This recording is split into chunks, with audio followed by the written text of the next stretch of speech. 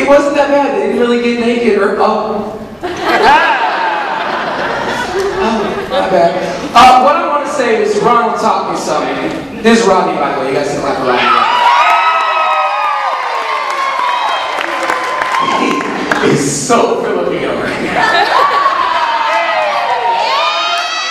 I am so hungry looking at you. Seriously. What? Don't eat the blood if you can get away with it. Sister used to wake me up.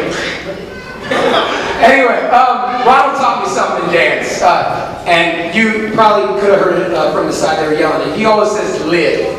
He always says live. When you're out there on the stage, live. And what I take from that as a dancer is like, you put everything you have, all the hours you practice, all the times you went to class, everything out on this stage. And that may be the only stage you get. You may not go on from this, so this is it for some people.